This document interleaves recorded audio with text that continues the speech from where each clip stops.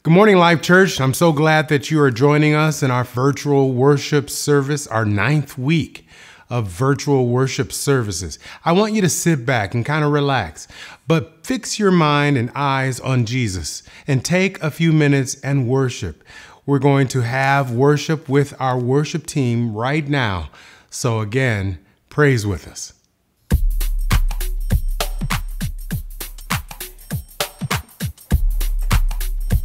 Come on and bless the Lord with us today. He has done great things.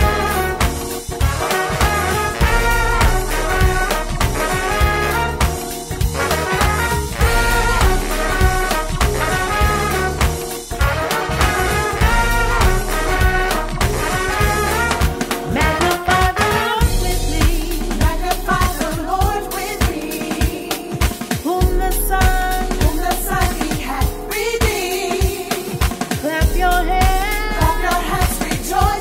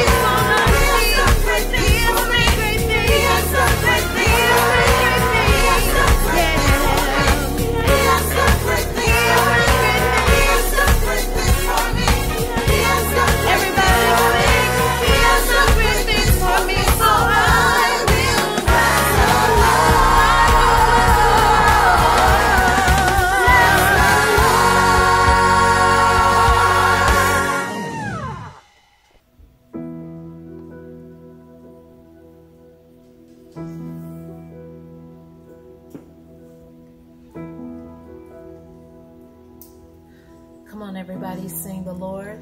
The Lord is my shepherd. He goes before me. He goes before me.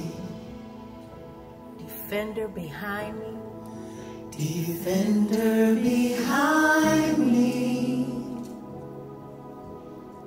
I won't fear. I won't fear. Filled with anointing. I'm filled with anointing. My cup's overflowing. My cup's overflowing. No weapon can harm me. No weapon can harm me. I won't fear. I won't fear. People of God sing hallelujah. Hallelujah. I am not alone. I am not alone. Hey,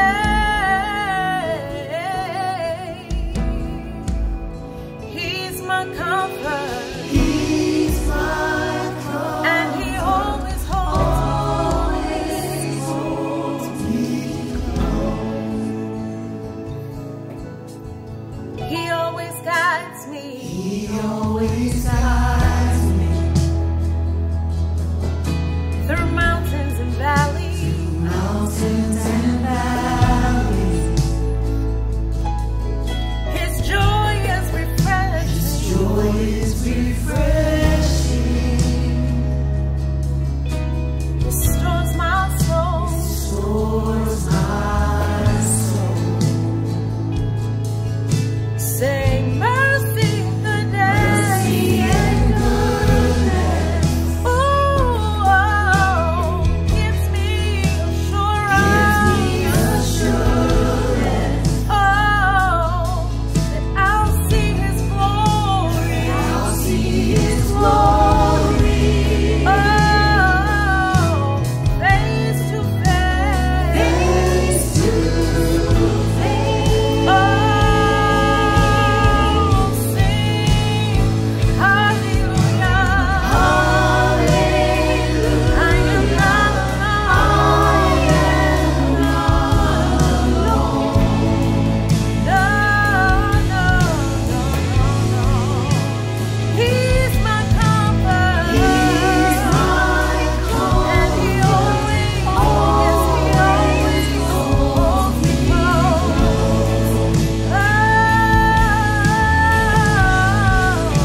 Sing hallelujah. I am not alone.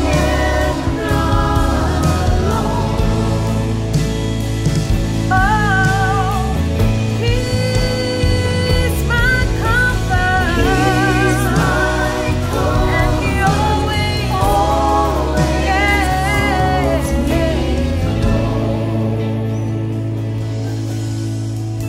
Ooh, everybody singing, your spirit lives within. So I will walk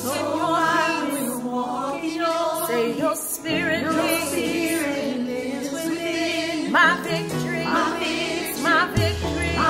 Say your Your spirit. spirit lives within. Oh, So I will walk in your spirit. spirit lives Oh, it's my victory. My victory. My victory. My Your victory. spirit lives Your spirit lives Oh, within. so I will walk. So I will walk in Your your spirit. Your spirit lives within. It's my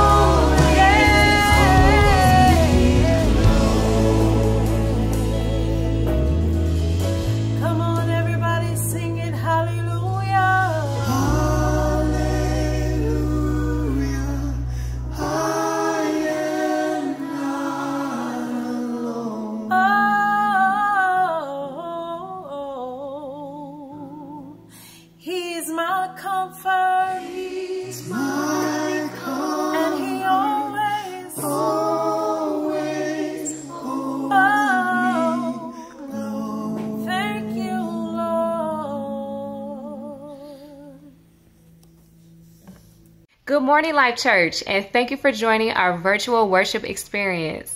I pray that you're staying safe, being cautious, but not being fearful. My name is Brianna, and I have a few announcements that I would like to share with you. This Wednesday at 6:30 p.m., we are having our How to Study the Word of God. And this Thursday at 6:30 p.m., our young adults are getting together for Bible study.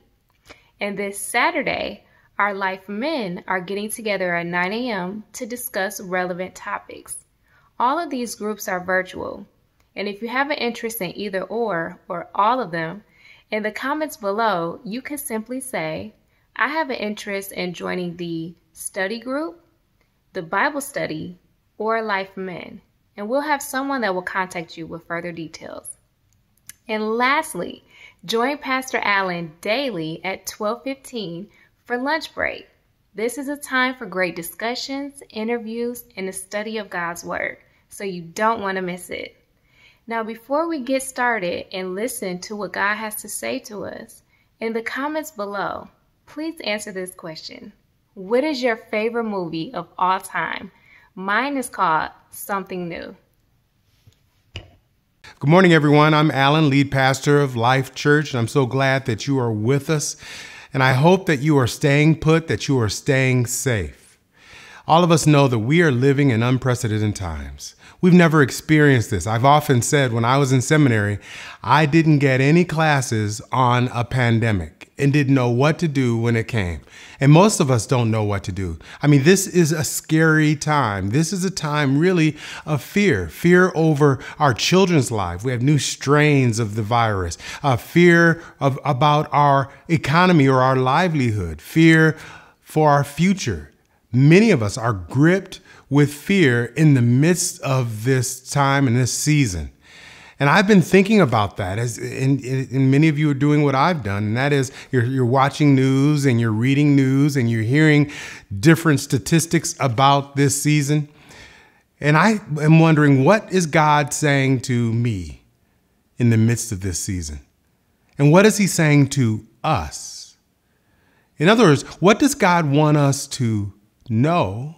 And what does God want us to do during this pandemic? And it didn't take me long to figure out that. I didn't have to hear God speak out of the sky. I didn't have to hear a rumbling voice.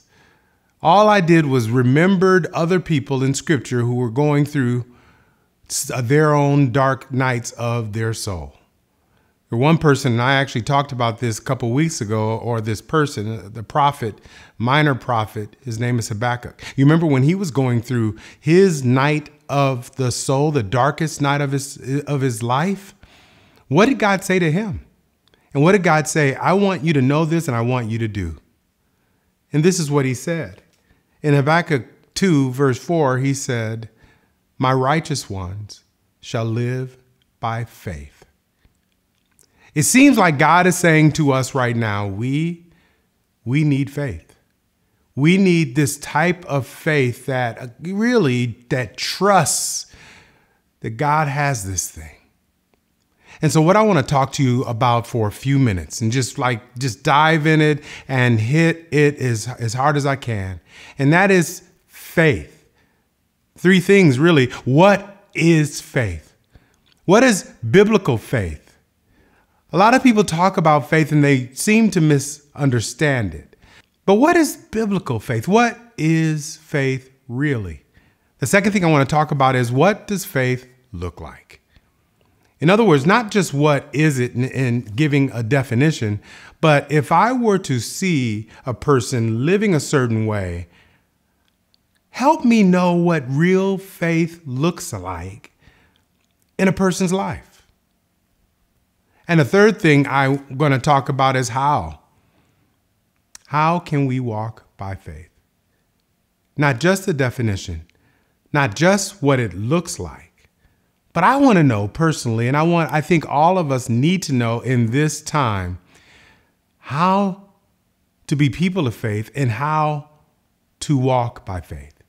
Because again, I believe without a shadow of a doubt that God is saying to all of us during this time that could grip us all with fear. I think he is saying, you got to have faith. And so let's figure this thing out so that we will live in authentic biblical faith. So before I jump in, I just want to ask God to help. Father, thank you for this day. And I'm asking you to help me speak your message clearly and help people hear the message clearly. My prayer really, Father, in the midst of this is not only that we would be hearers of your word, but that we are doers of it. Help us live it out. Help us walk by faith. In Jesus' name, amen. So in order to define faith, in order to talk about what it looks like and then how to do it, I think the Lord led me to a passage that many of you know, and the passage is in the book of Hebrews. The author of Hebrews, if you were to read it from chapter 1 straight to the end, you'll see that chapters 1 through 10, he seems to be letting us know the superiority of Jesus, that Jesus is better, that he's better than angels, that he's better than Moses, that he's better than the old covenant, that Jesus is better, that he is superior. And then he transitions into chapter 11, where it seems like he's saying, yes, he's better. And you and I need to have faith. And if we don't have faith in this Jesus, there are dangers, he says in chapter 6 and chapter 10. But now in chapter 11, he says, so that you won't have any questions about what faith is, I'm going to define it for you. And not only am I going to define faith in chapter 11, I'm going to show you what it looks like, how it's lived out. And then we're going to learn just how we can live it out. It's in Hebrews chapter 11. Verse 1 starts. It's very, very clear. What is faith? Verses 1 and 2 of chapter 11 says, now faith is the assurance of things hoped for, the conviction of things not seen. Verse 2 says, for by it the men of old gained approval. So he's saying something about faith. He says, now faith is the assurance. That word there is really interesting because if you were to read it in the King James Version, it will say that faith is the substance. And some people have misunderstood this and misquoted it, saying that when it says that faith is a substance, that it's like this gooey thing that's inside of us that we could work your faith. That's absolutely not what the author is saying. When he says the word assurance or substance, the word actually means foundation. It means bedrock. It means a surety. It's saying that faith is the foundation for anything that I'm hoping for. What I'm hoping for in life is based. It finds its foundation on faith. And then it says it's also the conviction, or it causes us to be convinced that these hoped for things that we don't see will someday appear. In short, if you ask the question, what is faith? Faith is unwavering trust in God. That's why the second part of it says, for by faith, men of old gained approval. How did they gain approval? Because they had this unwavering, this bedrock, this foundational faith and trust that was rooted not in things, not in people, not in your healing, not in material things, but that was rooted in God and God alone. Question for you. What would it look like if we lived our lives with unwavering faith and confidence in God? Think about it. How would that change the things that we think about, what we talk about, our interaction with people? if we really lived our lives day to day, moment by moment, with this unwavering confidence that what God said is true, and I believe it, I think that it will change everything. I believe it will change our marriages. I think it will change our interpersonal relationships. It will change how we interact with people at our jobs. It will change what we buy, what we give. If we had this unwavering confidence and trust in God, not just as an entity, but in what God says. That to me is a simple answer, what faith is. I think that it's this thing, it's a foundation.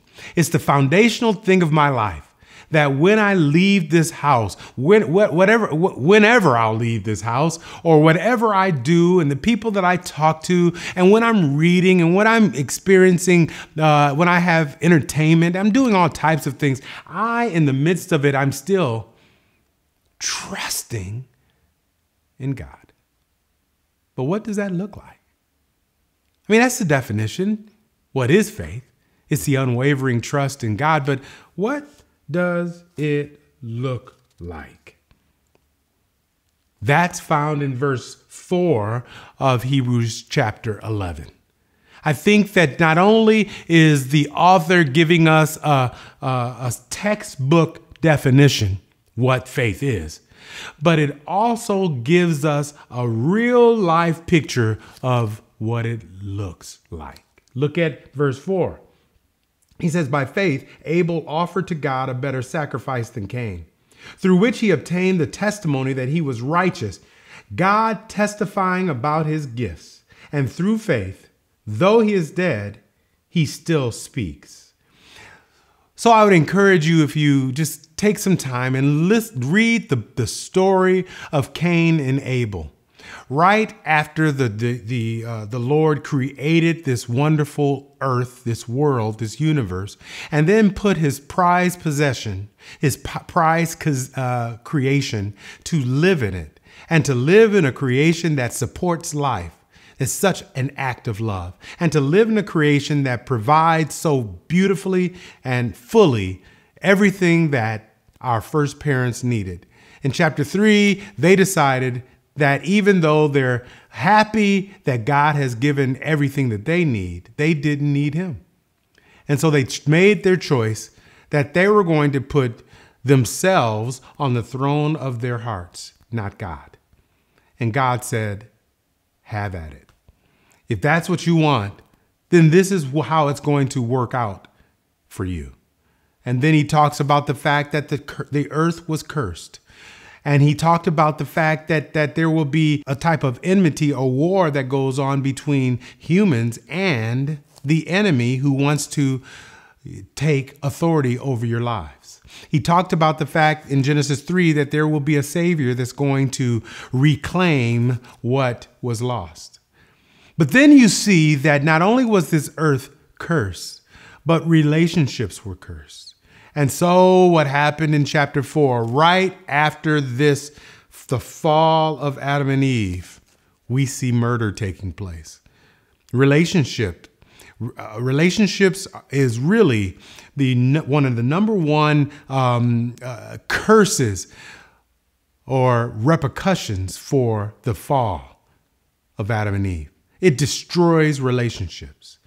It's because of the fall, my friends, that we have racism, that we have classism, that we have sexism. And all of these isms, it destroys relationships. And I know I took you around the world just to get you across the street. But in chapter 4, we see Cain and Abel. And what happened was Cain and Abel were giving an offering to God. It appears, though it wasn't written, but it appears that God communicated to both of them the type of offering that he accepts. God always communicates not only to them, but to all of us what he requires. In John 14, he says, in verse 6 of John 14, he says, I am the way, the truth, and the life. No one comes to the Father except by me. God always lets you know what he requires. And I believe he did in chapter 4. But Abel and Cain, they brought an offering to God. Abel's offering was accepted as he brought from the fatlings of his animals. He slaughtered an animal and he gave it to God. Now, Cain, he brought some fruit, vegetables. And God said, Abel, I accept your offering. Cain, I don't. And instead of Cain making a decision that, okay, God, I'll do better. Can I do something different? Instead of having a conversation with God, he took it out on Abel and he killed him. I know I'm giving you all this information, but he killed Abel. And we see now the first murder, the first taking of a person's life. Taking a person's life because they're hating on that person. Taking the person's life because in this case, Abel's offering was accepted, Cain's wasn't. And so now, thousands upon thousands of years later, God is still talking about Abel. That's why he says his blood still speaks. God is still testifying to the faith of Abel. What Abel did, what he seemed to have done, is he heard from God what needed to be offered, and he obeyed him. What does faith look like? First thing I'm going to share with you is faith looks like obedience to what God says. Very simple. Years ago, I was a part of a church and faith was so complicated. You had to just, you had to say the right things. You had to confess the right things. You had to claim the right things. And what you say will come to you. And you had the power to call those things which are not as though they were and all that kind of stuff. I remember that years ago. It was so complicated. But when you look at what faith looks like in Hebrews chapter 11, faith simply looks like obedience. You see, faith is obedience to what God says. What am I talking about when I say obedience to what God says? If God says, love your enemies, faith says, I believe you, God, that if you say it, then you are all wise. I'll do it. If God says, forgive those who mistreat you, faith says, I don't understand everything. I don't understand the details of this command, God, but I trust you and I'll do it. If God says, love your spouse like I love you, I say, nuh-uh. Faith says, yes, I'll do that because I know, God, you are all wise. And if I just follow you and obey you, I can trust that it will work out fine. Faith is obedience. It's what it looks like is obedience to what God says. And that, my friends, is authentic faith. It's not faith in things. It's not faith in your health or for your health. It's not faith that you have the power to extinguish the coronavirus, as I've heard many preachers say that we need to put our faith against this coronavirus and stop it. No, faith, the foundation of it is obedience to what God says. The passage goes on to give you another picture of what faith looks like. It's found in verse 5 of chapter 11. It says, not only did he talk about Abel and Cain, but he talked about a man named Enoch. He says, and by faith, Enoch was taken up so that he would not see death. And he was not found because God took him up. For he obtained the witness that before his being taken up, he was pleasing to God. So when you think about this, now God had this servant. His name was Enoch. The scripture says that Enoch pleased God.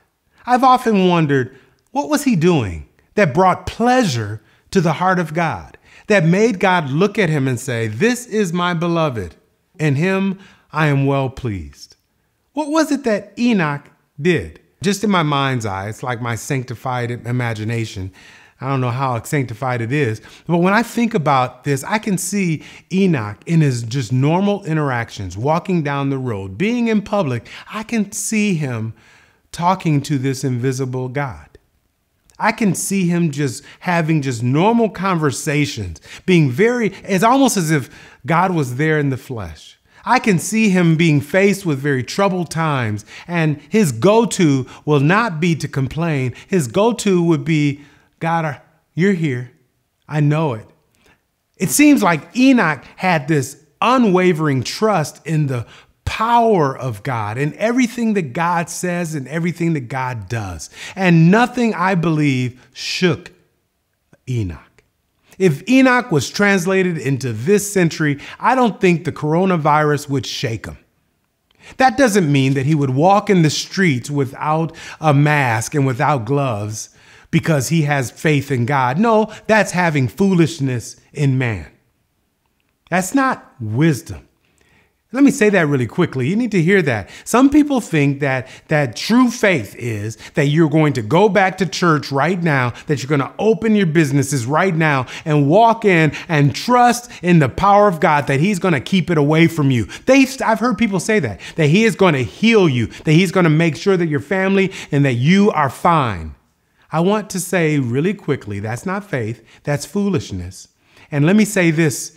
And I know that I'm running and chasing a rabbit. I do that often. That is not faith. That's hate. Please hear me clearly. That's hate. That's being a narcissist.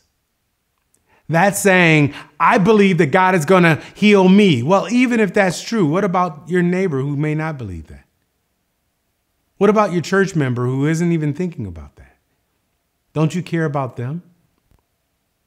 Us being sheltered in is not really just about us. I think it's primarily about others. What do you think? Going back to Enoch, and I was simply talking about my sanctified imagination, and I am thinking about Enoch and how he brought pleasure to God. I think he just lived a normal life. If he were here today in this century, I think he would just be doing what he's been asked to do. He would shelter in, but he would be enjoying God. He would be praising him. He would be thankful for the fact that he has breath, that he can even be alive to experience this time. He would just enjoy people. He would have trust in God.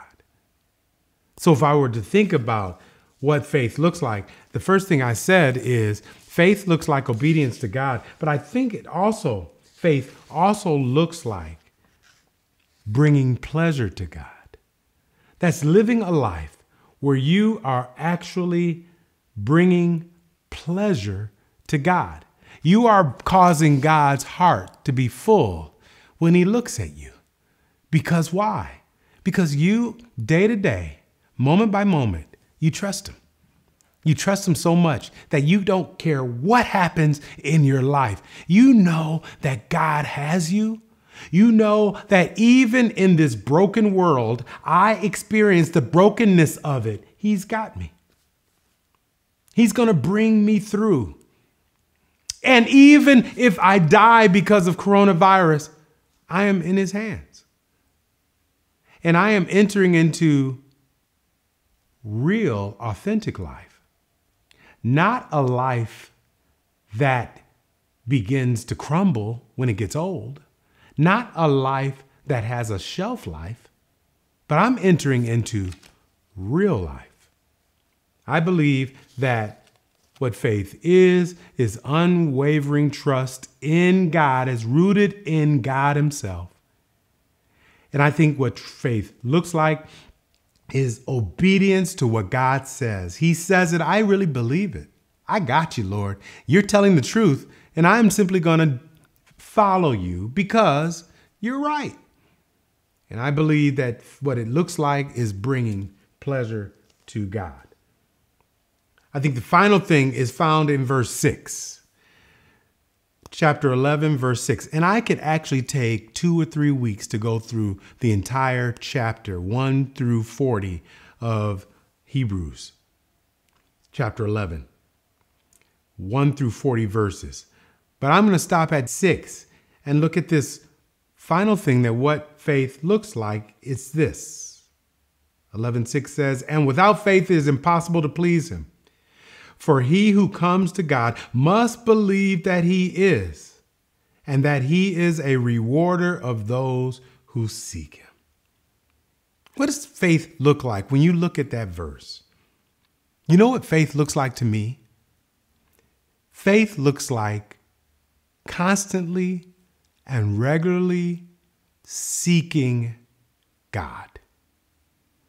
Jesus said it this way. He says, ask and it should be given. Seek and you shall find. Knock and the door will be open. You have to understand when he said those words, ask, seek, and knock, he was really saying, keep on asking, keep on seeking, keep on knocking, because true faith continues. True faith is diligent.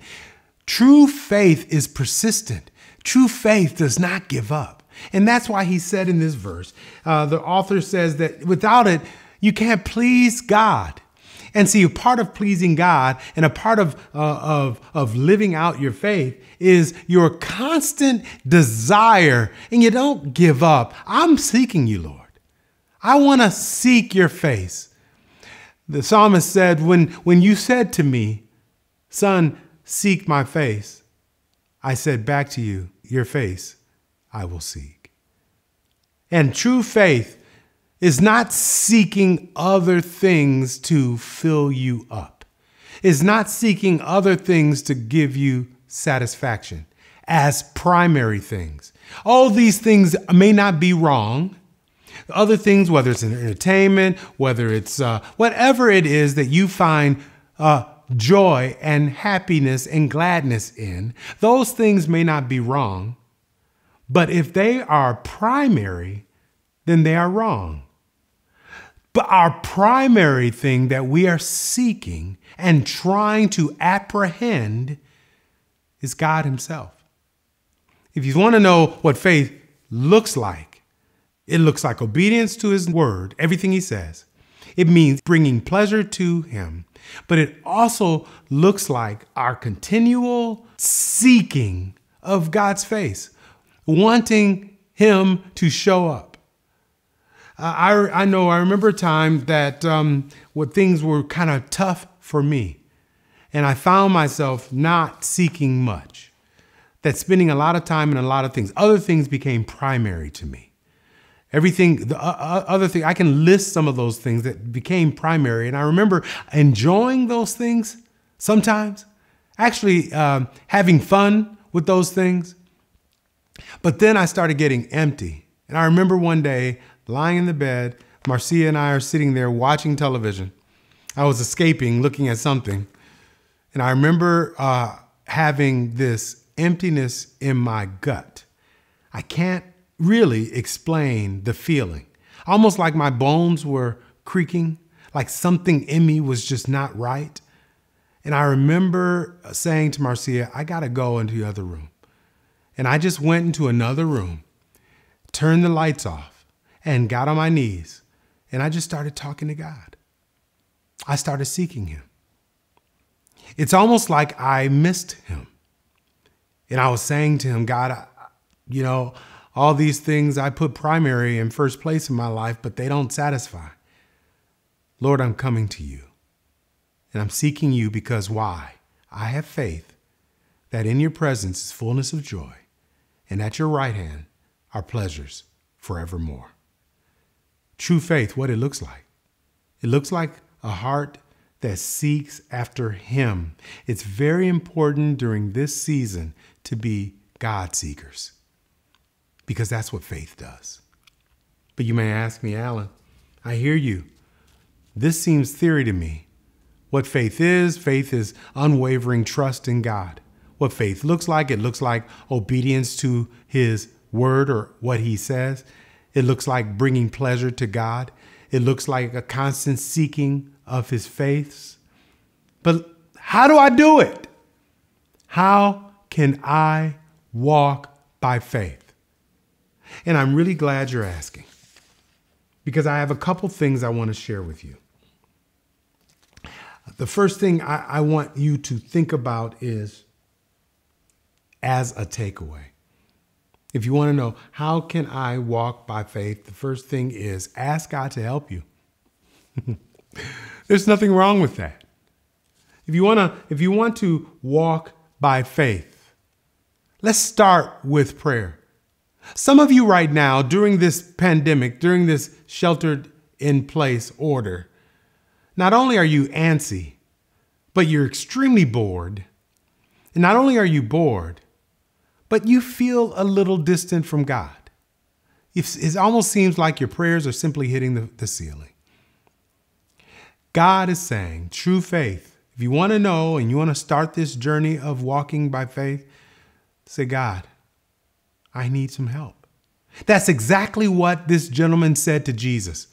When Jesus was going to heal, he says he was going to heal a child. You may remember this.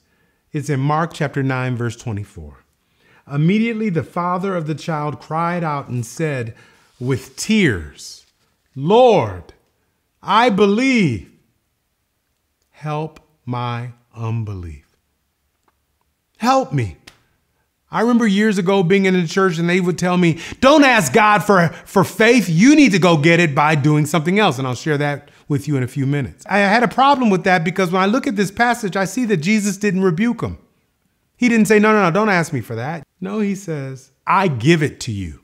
You don't produce it. The second thing I want you to think about if you want to walk by faith is listen to this. This is very important. Regularly think on Jesus' love toward us. Why is that important? Again, to walk by faith, it's important for us to ask God for help. Number two, I think that it's important for us to regularly, on a regular basis, you need to be meditating, you need to be thinking on the love of Jesus, how much he loves you, the work he's done for you.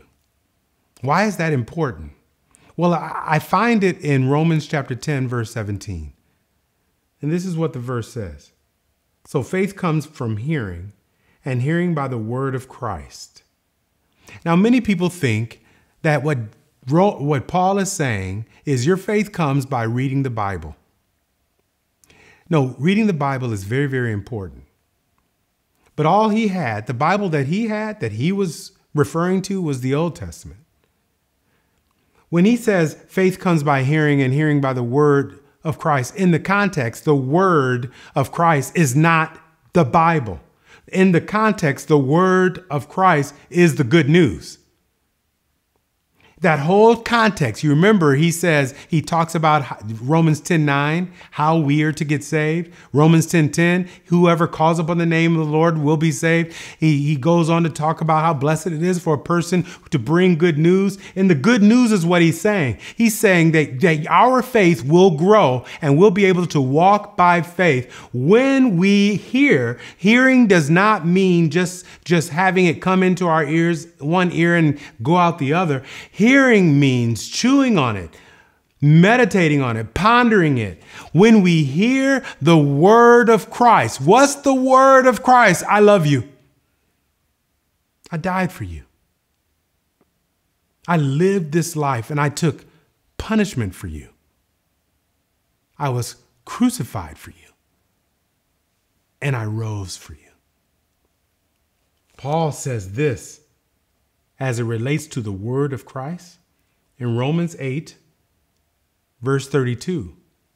He says, he who did not spare his own son, but delivered him up over for us all, how will he not also with him freely give us all things? He who delivered up Christ, the Father delivered up Christ for us.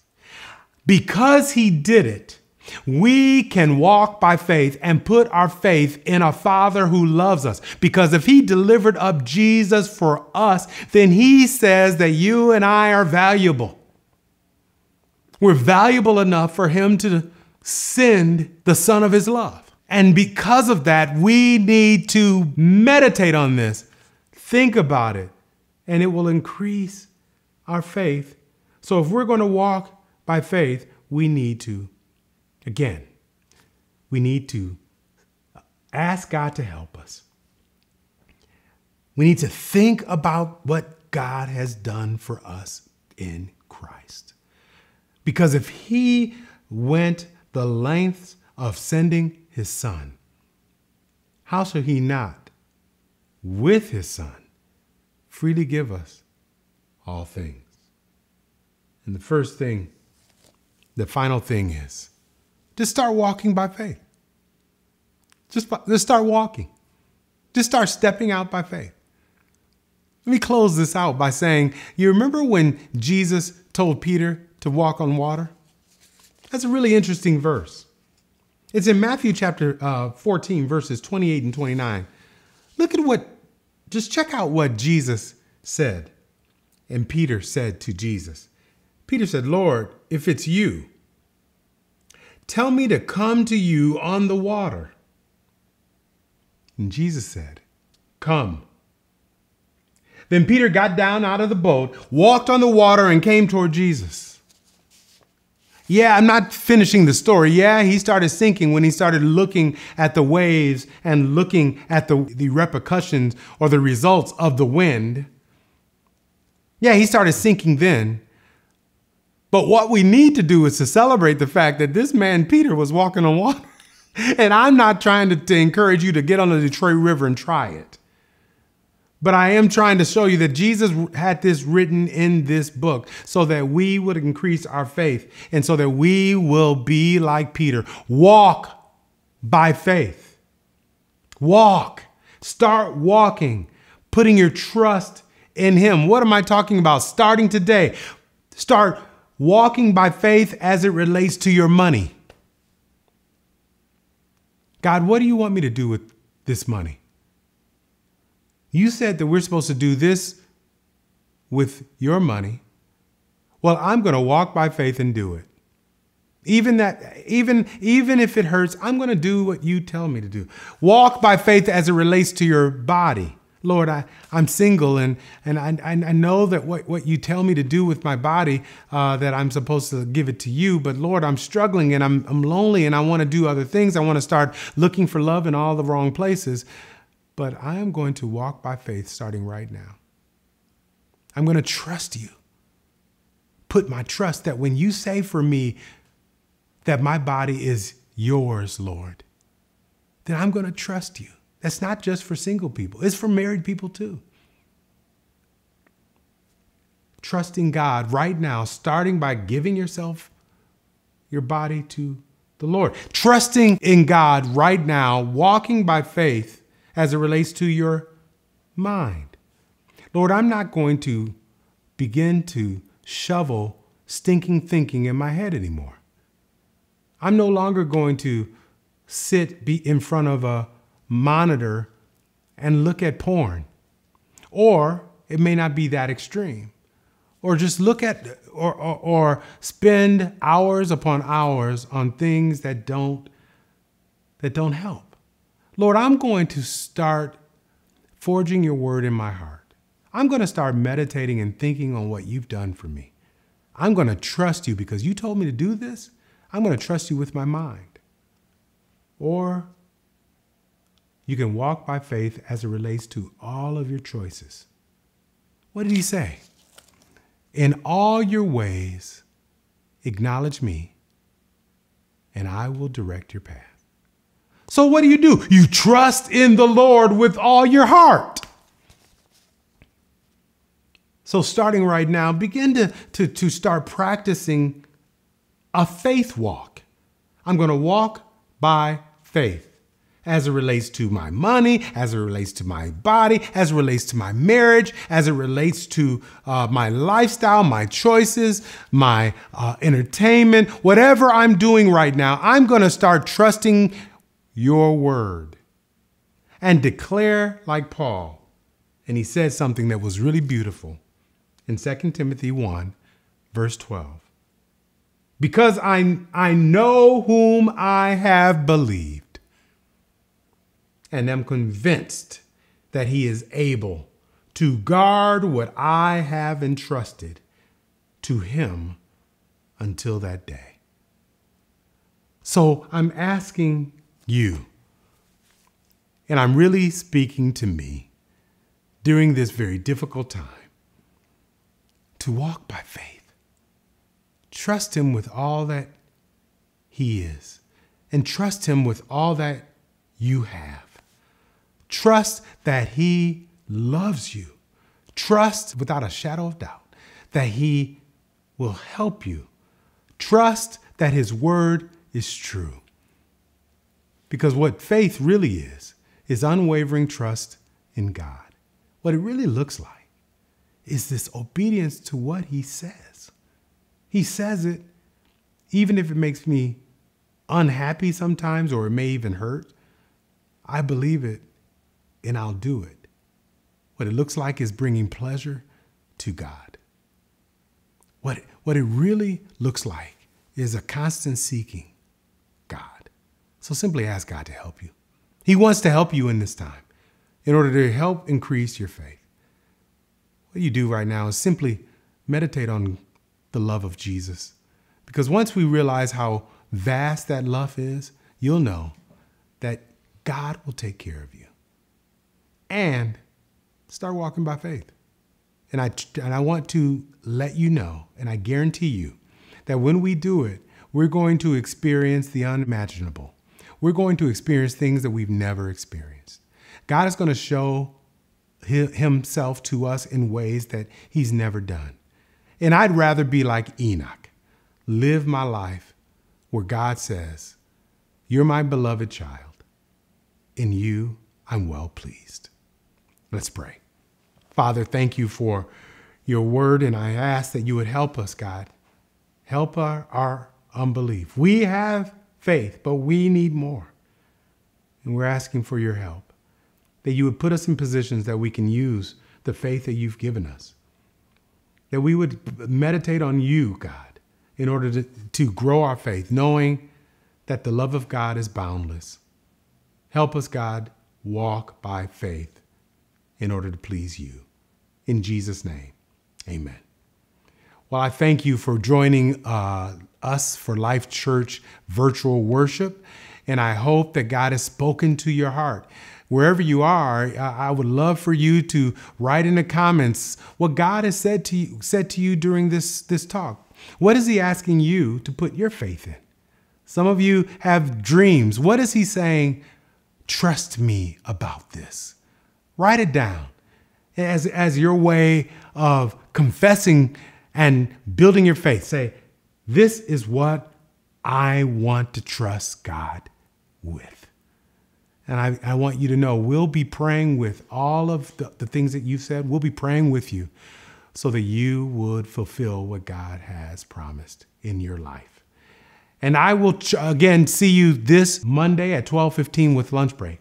But before we close our worship, we will have our final act of worship, giving. God bless you.